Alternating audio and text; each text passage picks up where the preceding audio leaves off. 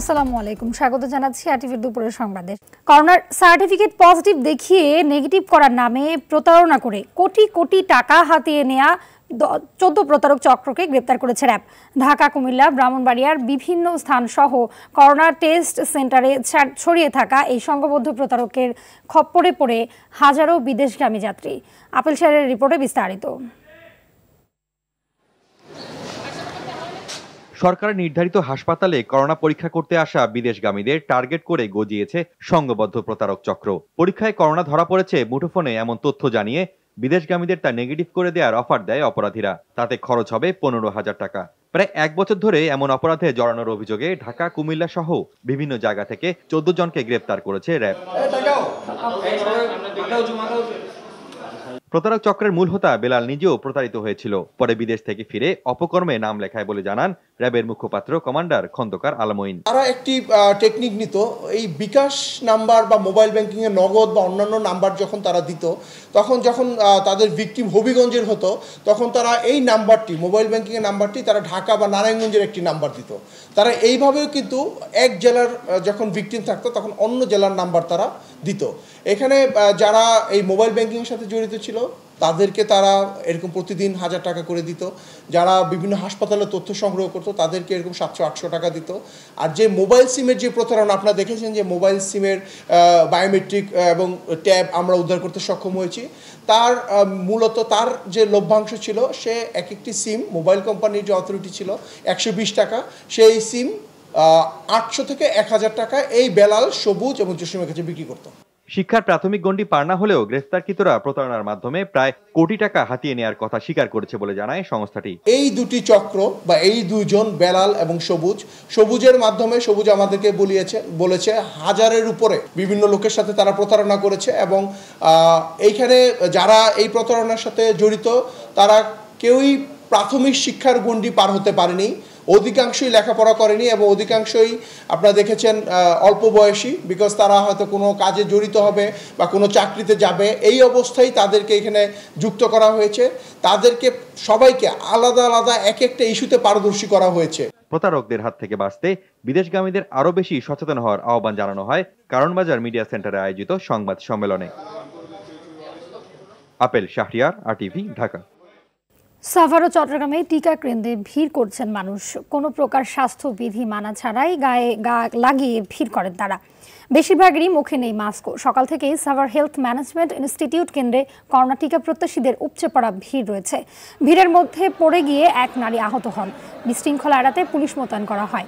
সংশ্লিষ্টরা জানান, সাভারের শিল্প কারখানায় বেশি থাকায় এবং 26 তারিখের পরে করোনা টিকার প্রথম ডোজ দেয়া বন্ধ হয়ে যাবে ভেবে টিকা কেন্দ্রে প্রত্যাশীদের ঢল নামে।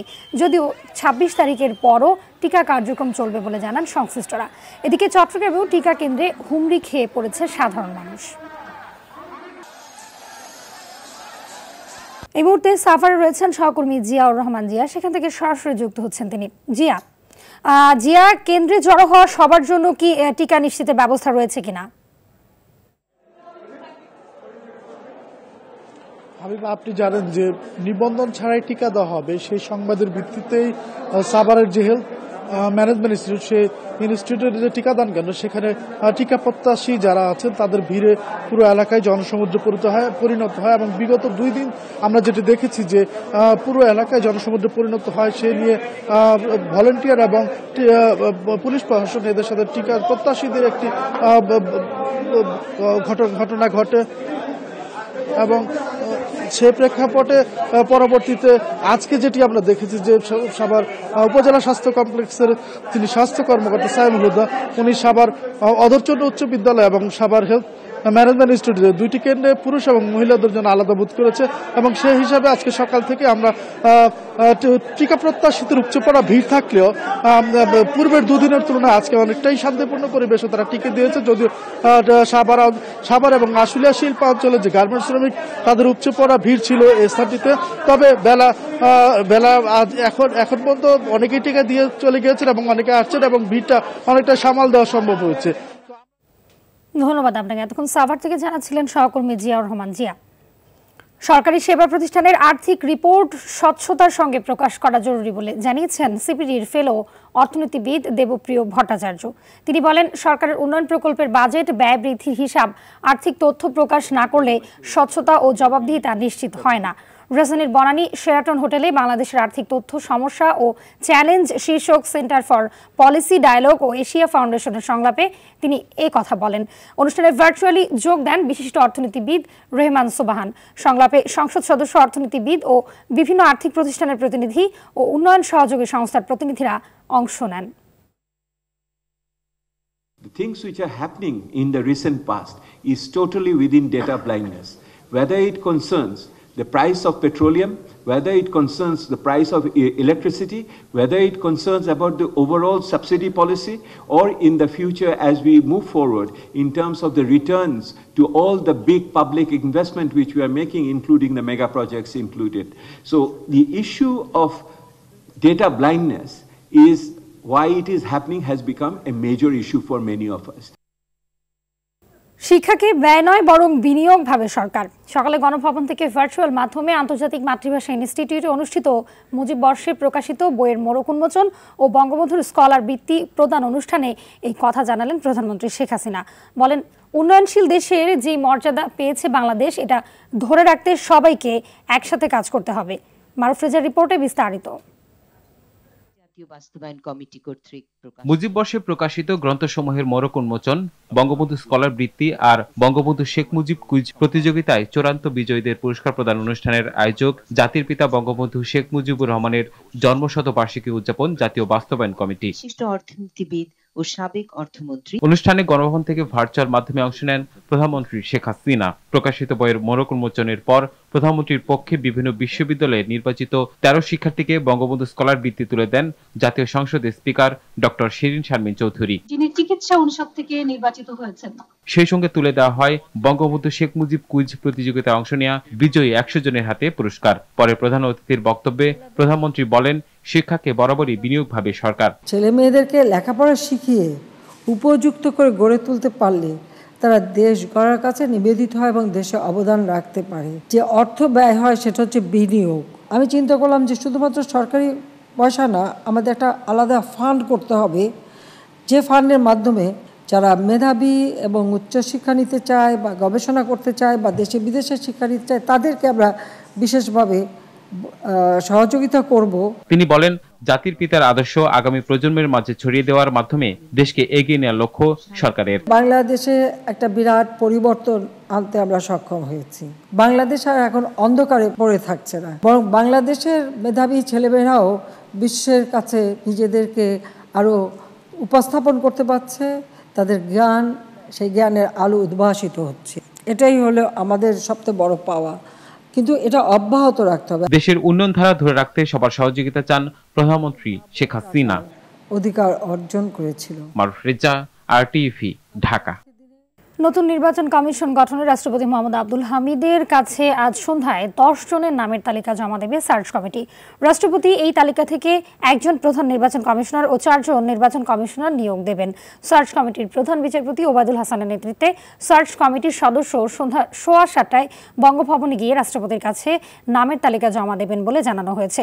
সবার কাছ থেকে 322টি নাম পাওয়ার পর সেখান থেকেই যাচাই বাছাই করে 10 জনের নাম প্রস্তুত করেছে সার্চ কমিটি।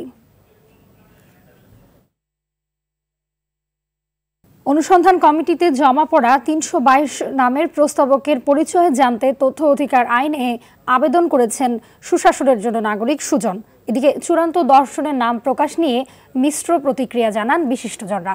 অধ্যাপক মাহফুজা খানম ও সাংবাদিক নেতা মঞ্জুরুল হাসান বুলবুল বলেন, নতুন কমিশনের বিশেষ পেশার আধিক্য থাকা ঠিক হবে না। কমিশনের দল নিরপেক্ষ, সৎ ও নির্ভীক হতে হবে। আতিকা রহমানের রিপোর্টে বিস্তারিত। নির্বাচন কমিশন গঠনে সংগঠন ও ব্যক্তি পর্যায় থেকে জমা পড়া 322 জনের নাম শুরুতেই ওয়েবসাইটে প্রকাশ করে অনুসন্ধান কমিটি। প্রস্তাবকের নাম প্রকাশ নিয়ে মিশ্র মত দেন বিশিষ্টজনরা। তবে সুশাসনের জন্য নাগরিক সুজন মনে করে স্বচ্ছতার জন্য সবার নাম প্রকাশ জরুরি। সেজন্য তথ্য অধিকার আইনে আবেদন করেছে সংগঠনটি। কমিশন গঠনে রাষ্ট্রপতির কাছে জমা দিতে 10 জনের নাম চূড়ান্ত করলেও তা প্রকাশ করবে না অনুসন্ধান কমিটি। তবে গণমাধ্যমে বিভিন্ন সূত্রের বরাতে বেশ কিছু নাম সামনে এসেছে। জানা গেছে প্রস্তাবিত 10 জনের মধ্যে সাবেক আমলা, সাবেক বিচারক ও সাবেক শিক্ষকদের সংখ্যা বেশি। এই 10 জনের নাম প্রকাশ নিয়েও ভিন্ন মত আছে বিশিষ্টজনদের। আমার বক্তব্য হচ্ছে 10 জনের নাম প্রকাশ করার সঙ্গত হবে যদি 10 জনের সঙ্গেই মানে আলাপ করা হয় যে আপনার নামটা আমরা রাখার চেষ্টা করছি, চূড়ান্তভাবে রাষ্ট্রপতি করবেন, যে তার আগে যদি আপনার নাম প্রকাশ করি তাহলে কোনো সমস্যা আছে। পাবলিকলি যখন আসবে, পাবলিক তার সম্পর্কে ওপিনিয়ন দিতে থাকবে, এটা একটা ভালো রেজাল্ট দেবে। বাংলাদেশ এমন একটা দেশ যেখানে অতি দ্রুততার সঙ্গে নেগেটিভ খবর তার সম্পর্কে যা সত্যি নয় তেমনও অনেকগুলো তার চরিত্রে হনন করার জন্য সেখানে হয়তো দেওয়া হবে। কমিশনার হিসেবে সৎ, দৃঢ়চেতা ও নিষ্ঠাবান ব্যক্তিদের দেখতে চান এই দুই বিশিষ্ট নাগরিক। সকল পেশার একটা সমন্বয় থাকতে হবে, একটি পেশা নির্ভর যাতে না হয়, শুধুমাত্র বিচার বিভাগ, শুধুমাত্র আমলা বা শুধুমাত্র শিক্ষাবিদ তা যাতে না হয়। যারা কমিটমেন্ট নিয়ে কাজ করবেন তাদেরকে দেওয়া উচিত। ওইখানে বসে ঝগড়া করবেন এটা যেমন প্রত্যাশিত না, আবার কোনো সমস্যার সমাধান করতে পারবেন না এটাও প্রত্যাশিত না। কি যেন একজন সৎ ব্যক্তি হন, সততা এবং মেরুদণ্ড সোজা করে বিবেকবান একটা মানুষ যেন হয়, বিবেককে যেন তিনি বিক্রি না করে দেন। তিনি নির্বাচন কমিশনে আসবেন, তার তো আসলে অনেক চাপ সহ্য করতে হবে, তাকে অন্তত খুবই নির্ভীক একজন ব্যক্তি হতে হবে। সিইসি ও কমিশনার হিসেবে 10 জনের নাম জমা দিতে বৃহস্পতিবার সন্ধ্যায় বঙ্গভবনের সময় পেয়েছে অনুসন্ধান কমিটি। প্রস্তাবিত নাম থেকে 5 জনকে নিয়ে নতুন কমিশন গঠন করবেন রাষ্ট্রপতি। আতিকা রহমান, আরটিভি, ঢাকা। গোপালগঞ্জে বঙ্গবন্ধু শেখ মুজিবুর রহমান বিজ্ঞান ও প্রযুক্তি বিশ্ববিদ্যালয়ের এক ছাত্রীকে তুলে নিয়ে দলবদ্ধ ধর্ষণের প্রতিবাদে ঢাকা খুলনা মহাসড়ক অবরোধ করেছেন বিক্ষুব্ধ শিক্ষার্থীরা। সকাল 8টা থেকে গোপালগঞ্জের ঘোনাপাড়া এলাকায় ঢাকা খুলনা মহাসড়ক অবরোধ করা হয়। গতকাল রাত 9:30টার দিকে ধর্ষণের ঘটনা ঘটে বলে অভিযোগ শিক্ষার্থীদের। এই প্রতিবাদে এবং ধর্ষকদের বিচারের দাবিতে গত রাত থেকেই শিক্ষার্থীরা গোপালগঞ্জ সদর থানার সামনে অবস্থান নেন এবং ঘটনার বিচার চেয়ে 3 দফা দাবি জানান। শিক্ষার্থীর অভিযোগ, গতকাল সন্ধ্যায় 2 শিক্ষার্থী গোপালগঞ্জ সদরের নবীনবাগ হেলিপ্যাডের সামনে দিয়ে হেঁটে আসার সময় তাদের অটোরিকশায় তুলে নেন দুর্বৃত্তরা। পরে ছেলেটিকে বেঁধে রেখে গোপালগঞ্জ জেলা স্কুলের নির্মাণাধীন ভবনে নিয়ে মেয়েটিকে ধর্ষণ করে। এই ঘটনায় বিশ্ববিদ্যালয়ের প্রক্টর রাজিউর রহমান বাদী হয়ে গোপালগঞ্জ সদর থানায় মামলা করেছেন। কম দামে নিত্যপণ্য কিনতে trading corporation of Bangladesh TCB truck সেলে মানুষের ভিড় প্রতিদিনই বাড়ছে। এখান থেকে একজন ক্রেতা সর্বনিম্ন 2 থেকে সর্বোচ্চ 5 কেজি পেঁয়াজ, 2 কেজি মসুর ডাল, 2 কেজি চিনি ও 2 লিটার সয়াবিন তেল কিনতে পারেন। রাজধানী ফার্মগেট আনন্দ সিনেমা হলের সামনে নিত্যপণ্য নিয়ে আসে টিসিবির ট্রাক। সেখানে আগে থেকেই পণ্য কিনতে লাইনে দাঁড়িয়েছিলেন অন্তত 100 খানেক নারী পুরুষ। ক্রেতাদের ভিড় সামলাতে শুরু হয়েছে প্যাকেজ সিস্টেম। 2 কেজি ডাল, 2 কেজি চিনি, 5 কেজি পেঁয়াজ ও 2 লিটার তেল নিয়ে প্যাকেজের দাম রাখা হচ্ছে 610 টাকা। তবে পণ্য কিনতে আসা মানুষরা অভিযোগ করছেন, লাইন ভেঙে প্রভাবশালীরা আগে এসে পণ্য নিয়ে যাচ্ছেন। সাইজে আসে এখানকার লোক, সাইজে এসে কতক্ষণ দাঁড়ায় থেকে ভিতরে ঢুকে একজনের দিয়ে দেয়, আবার করে কি সেই লোক আবার যায়, 2-1 যাওয়ার পর আবার ভিতরে ঢুকে এইভাবে দেখা যায় সামনে থেকেই হইতেছে, পিছনের লোকগুলা রয়ে যায়। জায়গার লোকজন আইসা গ্যাদারিংটা বেশি করে। আমরা 8:30 বাজে আসছি, আইসা পিছনে দেন এই জায়গা থেকে এই পর্যন্ত আসলাম, এখন কয়টা বাজে? মিনিমাম 1টা, এই যে এই পর্যন্ত আসছি। আর যারা এই জায়গার লোকজন গাড়ি চালায়, ভ্যান চালায়, রিক্সা চালায়, এই যে বেশিরভাগ টেম্পু যারা চালায় এরাই বেশিরভাগ এই জায়গা থেকে আইসা। দর্শক, এই মুহূর্তে রাজধানী ফার্মগেটে রয়েছেন সহকর্মী সাকিবুর রহমান, সেখান থেকে সরাসরি যুক্ত হচ্ছেন তিনি। সাকিব, টিসিবি ট্রাক সেলে আজকের চিত্র কি দেখছেন?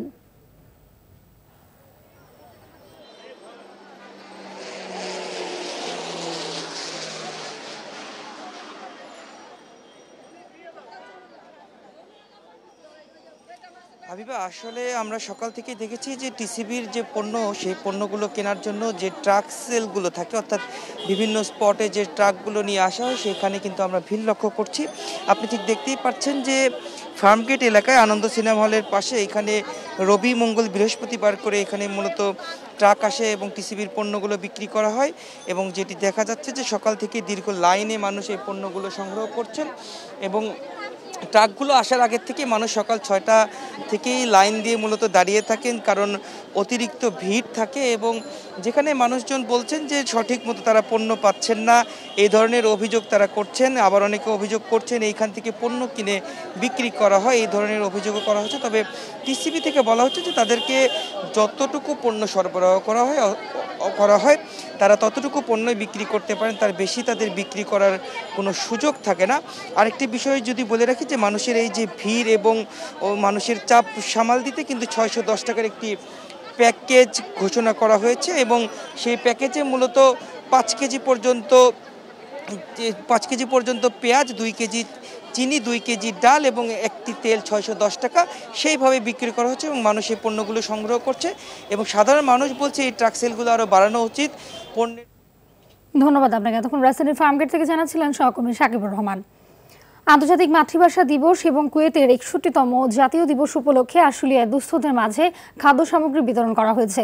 মঙ্গলবার society for social and technological support কর্তৃক আয়োজিত SSR high school O SSR institute of technology and ম্যানেজমেন্টের উদ্যোগে এসব খাদ্য সামগ্রী বিতরণ করা হয়।